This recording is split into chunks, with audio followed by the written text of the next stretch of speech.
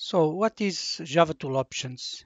Imagine a case that where you want to pass a, a variable to your application, indicating a kind of a profile, and from that word you can collect a set of configurations, for instance, from a database table. So when your application starts, it reads these configurations and we use them to configure, for instance, access to specific folders or other servers and so on. In these cases, usually you want to do something like Java pass a JVM variable because it will be accessible, as you know, in all your application.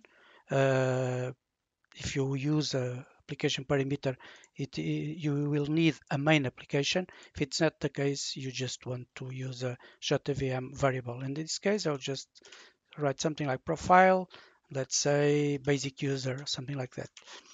And you want to write something like another or machine parameters, just it is just our example.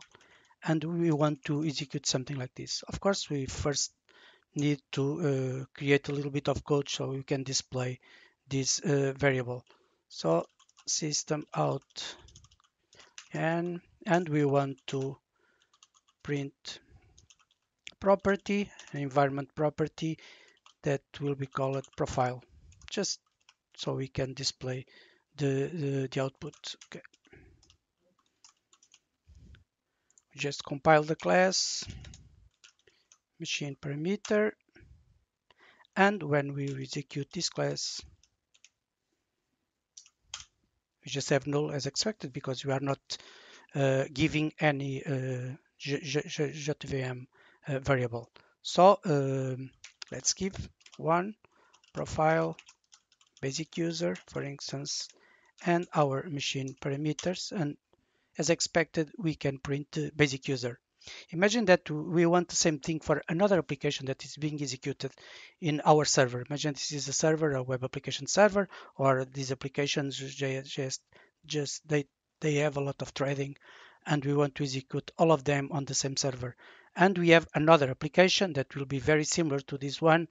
For our example, of course, in the real world, probably it will be a different application with a different site or different server, and we will write the same thing, system out println and system get property, and we want the same thing, which is the profile,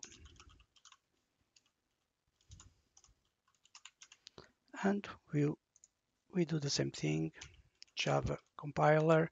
Now it's the another application Java. Of course, when we execute the another application, it's null. Uh, it's the null as expected displayed, unless, of course, we pass the parameter and we execute another application and the basic user display. Now, returning to these Java tool options, the Java tool options, it's a way to create an environment variable that implicitly what we are writing here will be in the environment variables of your system, which means that every application that will be executed in the server where this environment variable is visible, um, the Java virtual machine, when it's starting, it will try to find or search for this variable, and if it exists, it will apply all the parameters that are defined there, and they will be inserted for our applications. Meaning, let's run again, machine without nothing, null as expected, Java another machine, null as expected.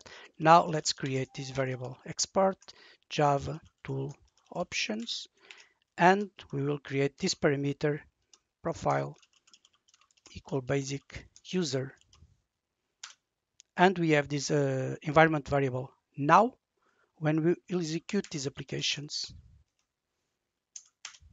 you will see that JVM display saying, okay, I pick up these Java tool options, and it displays as expected our profile, and the same will apply to the other to the another example. In this case, it's the same. every application that will be executed in the same server will collect this environment variable. This is very useful. I have used it a lot in the past, even in Kubernetes applications, web server applications. When you have several applications in the same server and want to apply global configuration to all of them, it's a very good thing if you are trying to debug or you want to pass a profile like this example, or an encoding, for instance, and you want to share all the